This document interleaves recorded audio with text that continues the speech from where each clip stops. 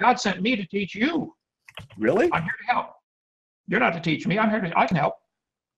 It says very clearly in the King James, with that verse you just read, about all men. So does it mean that or not? All means what it means in context. Okay. So all the earth was taxed by Caesar. You use it on this one, but you don't use it on the other verses. It says right there, all men. Adam, all die. So also in Christ will all be made alive. Who's the one who are all who? What does it mean to be made alive in Christ? What does it mean? Well, obviously, that's why no prophecy of the scriptures of any private interpretation. What does it mean? Everyone. Everyone can be saved. Is that what it says? Everyone can be saved? Yep. As long as they believe in Jesus. This is where the Calvinists are loony. Anybody can be saved. Okay. God's not willing that any should perish. Hold on a second. Hold on a second. Anyone who calls upon the name, anyone who calls upon the name of the Lord shall be saved. Full stop. You're getting away from the simplicity of the gospel. Hang on. Guys, you're both old enough to know not to insult. Don't be insulting. I said I've only got 9 minutes till my next meeting. So is this the point you wanted to make tonight? Is that the whole purpose of this call? Don't call me loony.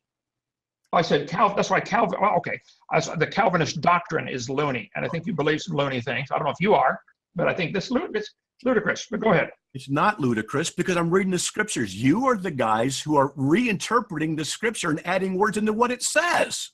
Well, who taught this before Calvin came along for 1,600 years? Paul the Apostle. Paul did. He said right there in Romans, 1 Corinthians 15:22, that all will be made alive. So everybody's going to heaven. Who's the all? Who are made alive in Christ? Are they unbelievers made alive in Christ? Where's the unbelievers and believers part in that verse? I'm asking you the question so we can decide who the all are. Are unbelievers made alive in Christ? Yeah, but anybody can be a believer. So the people in hell, are they made alive in Christ? They could be. Are they? Not could be. In hell, they can't be if they're in hell. I don't know about you. There's no second chance. The people who are damned. Right on the screen there. As in Adam all die, so also in Christ all will be made alive. Oh, so you're a universalist now if all means every individual. That's what you're trying to teach out of that. I am not. Are you a universalist? No, I'm not. Here, look at this. I'm going to show you something what Jesus said. You guys really don't know. Sorry, but you don't know biblical theology. All right? You don't. Well, not the way that you do. You don't. No, you don't. No, you don't. No, you don't. Look what Jesus says. Look, John 6:37. All that the Father gives me will come to me. Who's the all? Anyone. Anyone that the Father gives me will come to me, and the one who comes to me I will certainly not cast out. So it means anyone. Why does he not say anyone? No, I'm still curious why you left the last verse you had there. That are you agreeing with me that no prophecy of the scripture of any private? You have to look at all scriptures together before you come with a doctrine. Yes. You just jumped off that last one where it says all we made alive. Yes. And are you saying that? Do you believe the Bible or not? It says all. Of course, I believe the Bible. All Are you saying the all is everybody ever lived? Because the only ones made alive in Christ are believers. You're the one, by your logic, saying everybody's going to end up being saved. No, that's why I'm simply using that to point out the inconsistency of your position. That's your position. My position is right here. I never said everybody's saved. I said everybody can be. You said that some people can't be saved because God's already decided they can't be saved. That is exactly correct. Why would it? Jesus speak in parables. He says, so they won't be saved. Could they have been saved? Jesus didn't want them saved. How can God be just if he's already determined a large percentage of the population just simply cannot be saved? They're going to hell. You don't That's understand. You have a different God than I do, Matt. And now look, Mr. Hovind, I have a lot of respect for you. I really do. I think you stood up for some good stuff.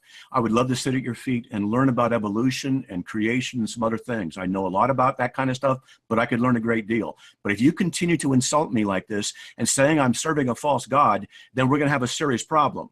I've been polite with you. I've gone to scripture, and you're the one who's insulted me twice so far. Now, the Bible commands you in Colossians 4, 5, and 6 to be gentle in your answer, as it does in 1 Peter 3:15. Now, I'm calling you on the carpet. I'm an ordained minister. I know what I'm doing, and you don't have any right to say that about me. You need to be more polite. I think I do. I think you're twisting some scriptures here, but it says... You look in the text and you tell me what you do with what Jesus himself said, why he speaks in parables, because he said it's so people will not be saved. Do you believe what Jesus said, both of you? I believe that has to tie in with all other scriptures. Just like the only time I've ever heard you talk is for the last 45 or 50 minutes. I don't know that this is how you are all the time. I would have to take a much bigger sample of your life to really, understand who the real Matt is. And so, no, I think to take that verse, and there's so many other scriptures, Jesus died for all. I think the idea then all go to heaven for the elect is heresy. I don't believe it at all. Okay, it's not heresy. I've been reading the Bible 48 years, Matt. You waste the blood of Christ because you say he canceled the sin debt for everybody, but people go to hell for whose sin debt has been paid by Christ. You are then accusing God of unrighteousness because he's canceled the sin debt through the blood of Christ, but you still have him go to hell for sin debt that doesn't exist anymore. You and your doctrine are accusing God of unrighteousness. Do you see how that works?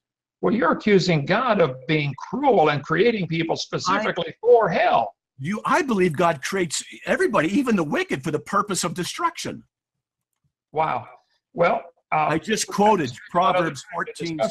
If this is, I just had 1 hour set aside for this, and the time is up. But if this is the whole purpose, is to discuss 5-point Calvinism, 1 point at a time, I guess I'll get more prepared for one individual. Which point would you like to discuss next time? The total depravity or the limited atonement? Or let's do limited atonement. And I just quoted Proverbs 16:4.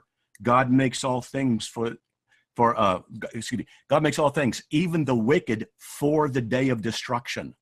Yeah, I quoted it to you. We'll talk about that next time and give that in context with everything else. I quoted it to you, and you said nope. You laughed at it. You said that was not true. Made things for all things for his pleasure.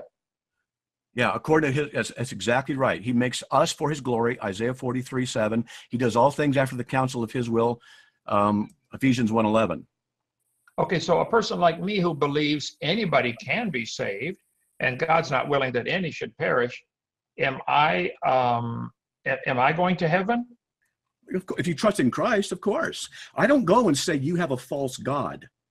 Then anybody that believes in Christ, can they get to heaven? Anybody who believes in Christ by default goes to heaven. It doesn't say that in the Bible. It just says, he that believeth hath everlasting life. Not he that believeth by default can go to heaven. It just says everybody. I think you misunderstood Matthew. I think he's right.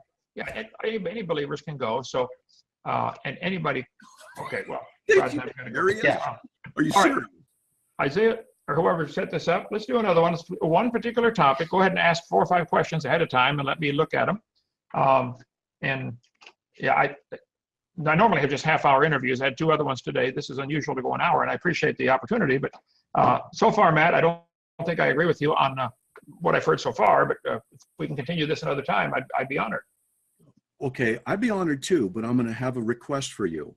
Please don't insult me or my God. I can back up what I'm saying from Scripture. And if I you're think you spent the last hour insulting me and my intelligence, saying you don't understand the Scripture and that's not an issue. No, I said you don't understand theology. Okay, well, go back and listen to the hour. I think you'll find this a similar insult many times coming from you. No, so I apologize. No. Saying you don't understand biblical theology is not saying you're stupid. You don't even know what federal headship is. I think the doctrine is lunacy, that only some can be saved. Because God is, it's not up to man and his free will. It's not up to man's free will. Well, good. Let's, you guys rest. It looks like there's 10 more people on here. They can all continue the discussion. I ran out of time for tonight, but. All right, thank you.